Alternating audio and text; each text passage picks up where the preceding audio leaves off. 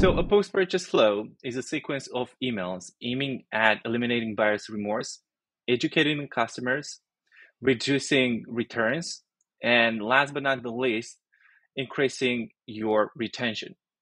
If you want to achieve all of those, these are the 5 touch points you need to have in your post-purchase flow. First email is a simple order confirmation email. Second email, eliminate buyer's remorse by building excitement about the product and minimize returns. Third email, product education. Make sure that your customers are using the product in the correct manner.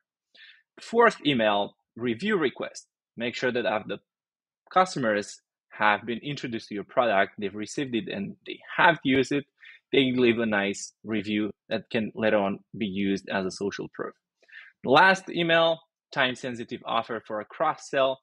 After your customers are happy with the product, make sure that you introduce to other products that might fit to the one that they just purchased. A post-purchase flow is a great opportunity for you to introduce your whole brand to your fresh customer, but make sure that you use the right timing for it. So in my opinion, there are 2 ways you can do it. An immediate bounce back with a great offer, with a time-sensitive offer as an upsell or a cross-sell for the first purchase, or as a last email in your post-purchase sequence, again, with a time-sensitive offer and introduce your customers to a different cross-sell or an upsell. So one of the challenges that most D2C brands face when it comes to post-purchase flows is timing and frequency. You wonder, when should I send the first email? What email should I send and where?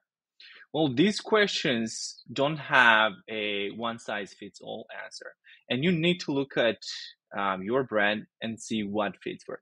But as a guidance, think about the following elements.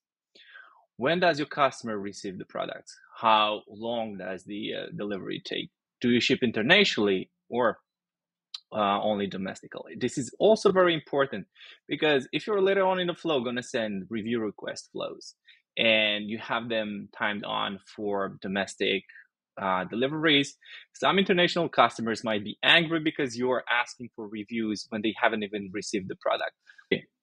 So another challenge that D2C brands face when it comes to post-purchase flows is consistency across channels. They don't put a lot of effort into all channels. Therefore, people are confused. They don't recognize the emails. They don't know when and why they received it. So make sure that you actually put in the effort and time to use the content that you use across all of your channels into emails or SMSs as well. Not only when it comes to visuals, but also the tone of voice is very important. So the customers can actually recognize and implement that tone of voice in their brain. The third challenge most D2C brands face when it comes to post-purchase flows is personalization. They overthinking. They have thousands of SKUs, hundreds of collections, and they want to personalize all that in the post-purchase flow. Well, that might be cumbersome because if you're a big brand that has thousands of SKUs, the effort that needs to be put into creating that kind of post-purchase flow is not worth it. So instead, try to make it more generic. If you have a hero product or multiple hero products, and most stores have them, use those to personalize your flow. But for the other products or for the other collections, make sure that you use a generic verbiage to not lose resources. When creating content for a post-purchase flow, make sure that you think about the customer first. For example, you need to teach your customers when they should be expecting results from your product. Because if a customer expects results from day one after using your product, but your product only shows results after 2 weeks, then you're going to have some angry customers, you're going to get bad reviews, then retention is going to go down. So make sure that you think about the customer and you teach them when they should expect the results from your product. Secondly, make sure that you teach people how to use the product. Some products might have simple usage, right? You might think because you are the business owner. But for the regular people, they don't know exactly how to use it, especially if it's the first time they purchase it. Therefore, have some instructional videos and redirect people back to a landing page on your website and teach them how to use the product correctly. Let's say you're working for a skincare brand. These are the emails, or this is how you should think about when it comes to a post-purchase flow for a skincare brand. So, first email that applies to everyone, we have order confirmation. Simple email, transactional. Make sure you add all the details related to the invoice and when people can expect their product, along with the tracking URL. The second email that you should have is around eliminating buyer's remorse. Try to build excitement about the product, about the results that people can see by using the product, and also introduce or add the FAQs just to minimize returns. The third email, it's around product education and how to use the product. It's very important if you're a skincare brand to deliver this information to your customers so they can actually use the product correctly and make sure that they get the results they desire. Otherwise, it's just going to result in more returns and more bad reviews. The fourth email, obviously, you want to get a more social proof. You want your product to stand out from your competition and spread the voice out. So you should definitely add a review email. Another email that you should have in your post-purchase, if you're a skincare brand, is social media gathering. You want to create a community around the brand. You want people to share the results. Therefore, introduce people to your social media, whether you're using Instagram, Facebook, TikTok. Redirect people back to social media, tell them about it, encourage them to tag you over there. Therefore, this is just free social proof. Last email that you want to have in your post-purchase flow is a time-sensitive cross-sell. Let's say they purchase SPF. Well, the next thing that you can do is add a mask or conditioner. Make sure that you introduce customers to all products that you have that also go well with their initial purchase. When thinking about the timing between your post-purchase emails, there isn't actually a one size fits all. So you have to think about your delivery times. So we have the first email or the confirmation that goes out immediately, but then you have eliminating buyer's remorse email. That should go out 3-4 days after the initial email. And that's between the time they place the order and the time they receive their product. So you want to build that expectancy, but also touch on the fact that they shouldn't be afraid about using the product. They shouldn't be afraid about the results that they can get from your product. Next, we have product education. This should be around the time they receive the product. By the time they receive the product, they should already know how to use it and how to get the best results.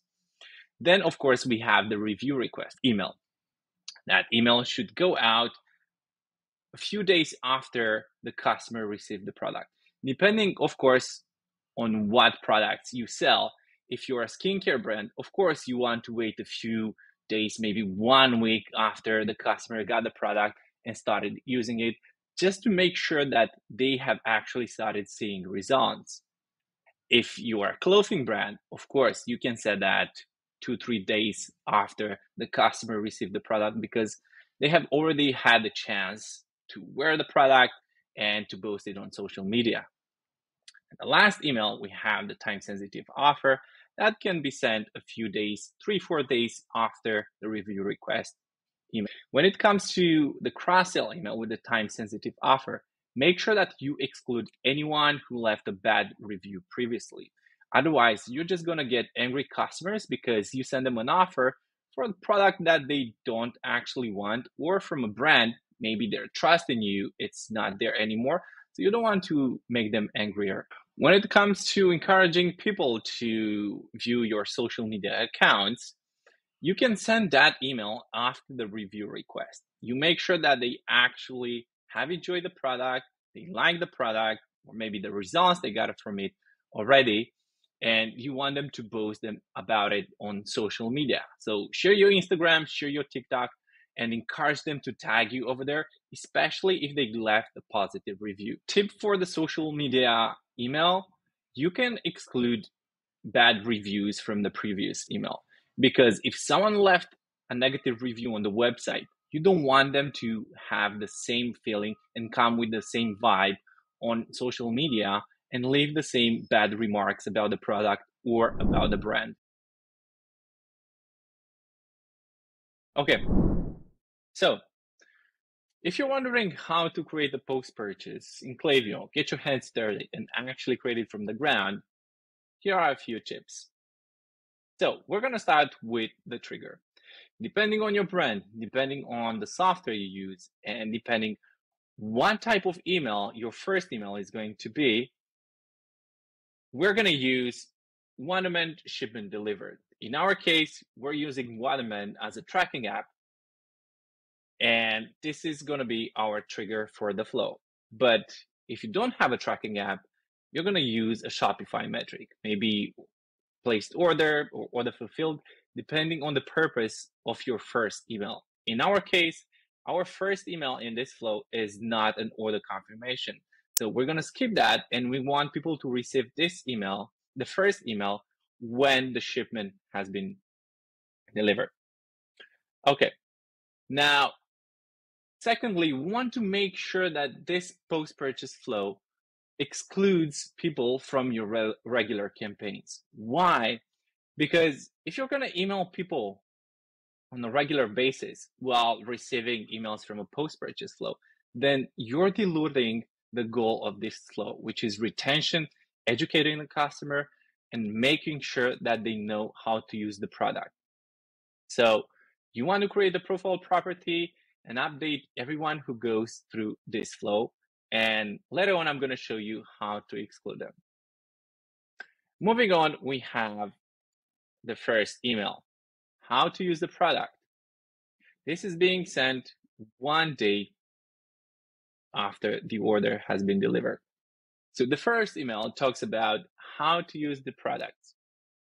Of course, if you have lots of products, lots of SKUs, you don't have the capacity for production to actually personalize the entire flow based on those products. So what you can do instead, you can create a landing page on your website and redirect people from Klaviyo with a generic email. In our case, we tell people, hey, this is how you should use the products. And we redirect people back to the website.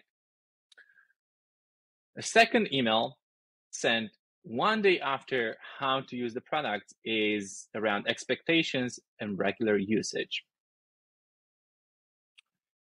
We teach people when they should be seeing results from our products, because again, if they expect results within the first 2 days of usage, but the product will actually give results only 2 weeks after using the product, then you're gonna get angry customers. So within this email, we build expectations. In this case, dry under 30 days. So in the second email, we build expectation.